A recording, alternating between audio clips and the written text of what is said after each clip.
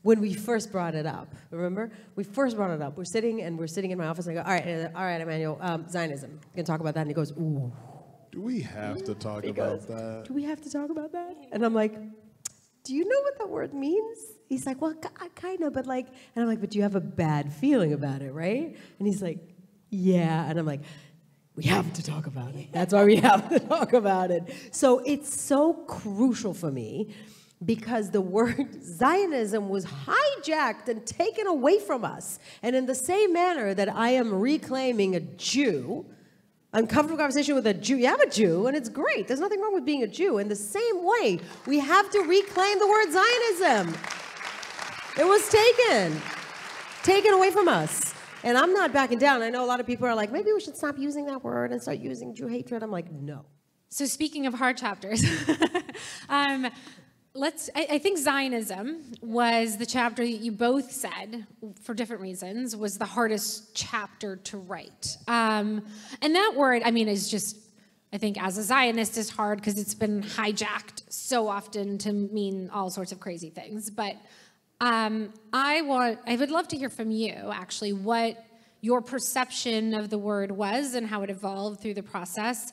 And from you, obviously, I love when you just explain what it is. And then you're like, congratulations, you're a Zionist. It's the best trick. And then, you know, how you explain it as the new brand of anti-Semitism. Man, that chapter was heavy. Good. That chapter took years off of my life. In large part because it was chapters. I literally would call Noah one time and I said, hey, the Zionism chapters are 24% of the book. We got to get it down to 19%. Oh, it's just too much. I was like, it's just too much. It's too much. I'm overwhelmed. And she was like, okay, I got you. The reason that chapter was so hard for me and the conversation was so hard for me because Zionism, the word, is followed by so much vitriol. I remember Noah being on Berkeley's campus. There's a video she posts on Instagram. One of the first videos I saw, it's a year and a half ago. And these students are cursing her out. You were the dumbest mother effer I've ever seen. You were the dumbest. And I was like, goodness. I was like, I was hurting. And so I was like, I don't even want to touch it. It's so scary to me. It's so like, there's so much pain and anger there. I don't even want to touch it. Because while Noah has this beautifully simple definition of it, there's so many definitions that have been hijacked and manipulated. And so now if you say it, what do you mean when you say it? And people are just waiting to catch you. Oh, you said you're Zionist? And there's a story I'll share. Should I share it now? Yeah, sure. We can, yeah, definitely. Full circle moment. The most scared I've been during this whole process. Scared, I don't really, what am I going to be scared for? I played in the NFL. But the most scared I've been during this whole process was 3 weeks ago. I'm leaving dinner, I'm by myself, and I am in North Hollywood, a place called Leona's. Yeah. So I'm leaving dinner, and I'm walking, and I got to stand up to give y'all the full demonstration. Again, last stop on the tour, y'all getting everything. So I'm leaving. We'll be here all night, guys. All night. I'm leaving dinner, and I hear these people saying something by me. As I walk by, I want to address them. Maybe it's, hey, thanks for everything you do, or maybe it's like, hey, I disagree with your sports take. So I stop, I look, and the woman looks me in my eyes with a passion, and she says, I hope they paid you well. So now I look at her and I say, I put my hands in my pocket, I lean in, I go, who is they? She says, you know who they are. Who is they? You know who they are. At this point, you stop me. So we gonna get to the bottom of this. Who is they? Zionists.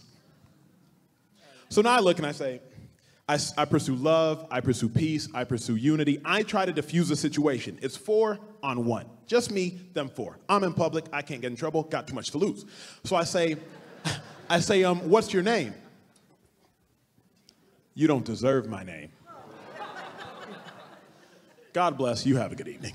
I say that to say, and this is a transparent and vulnerable moment, I got in my car that day. I drive like an all-black Lexus. The windows are tinted. They're so tinted, I can't see out. So I know you can't see in. But as I'm driving, that was the first time I got in my car and I said, if she was that brave, if she was that bold, if she was that aggressive, would she T-bone me in traffic? Would she push me into the intersection? And then I had a moment, I said, imagine if I was Noah. Because I'm 6'2", 235 pounds. I have no reason to be afraid.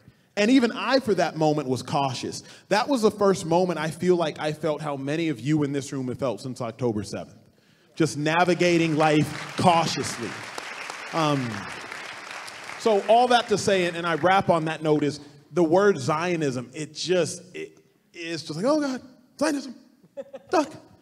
So that was my interpretation of it all. So first of all, apparently you don't need to be Jewish to suffer an anti-Semitic attack in the middle of Hollywood. Hey, surprising. That's number one. Number two, it was a beautiful moment that we were able to use it and say, do you see what we mean? That woman, to her, the sheer fact that Emmanuel thinks that Israel should exist, that's it. That means must be that the Jews are paying him, of course, right? And that connection is something that was very important for me to make. Now, to go back to the Zionism, that was one of my favorite moments as well. First of all, he's 100% right. I wanted to talk about Zionism half of the book. I was like, we have to have the words and everything, blah, blah, blah. But also, when we first brought it up, remember? We first brought it up. We're sitting in my office, and I go, all right, Emmanuel, Zionism. You can talk about that. And he goes, ooh. Do we have to talk about that? Do we have to talk about that? And I'm like, do you know what that word means? He's like, well, kind of, but like, and I'm like, but you have a bad feeling about it, right? And he's like, yeah. And I'm like, we have to talk about it. That's why we have to talk about it. So it's so crucial for me, because the word Zionism was hijacked and taken away from us. And in the same manner that I am reclaiming a Jew, uncomfortable conversation with a Jew, you have a Jew, and it's great. There's nothing wrong with being a Jew. In the same way, we have to reclaim the word Zionism. It was taken away from us. And I'm not backing down. I know a lot of people are like, maybe we should stop using that word and start using Jew hatred. I'm like, no, no. To me, no. It's our word. It was invented for us, and we're keeping it. Obviously, Zionism is Israel's right to exist. Zionism is the Jewish people's right, in a little bit more elaborated way, the Jewish people's right for self-governance and self-determination in some parts of their ancestral land in a Jewish, not an exclusively Jewish state, which is a very important point to make, because people have taken the word Zionism to mean that it's racism, that it's imperialism, that it necessitates the genocide of Palestinians, like literally.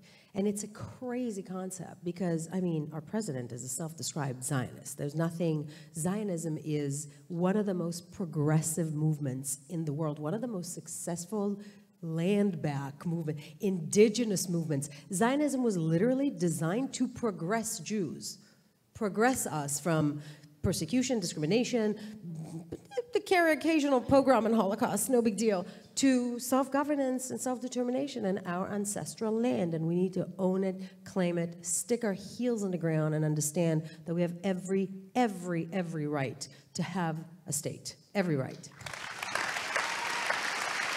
Okay.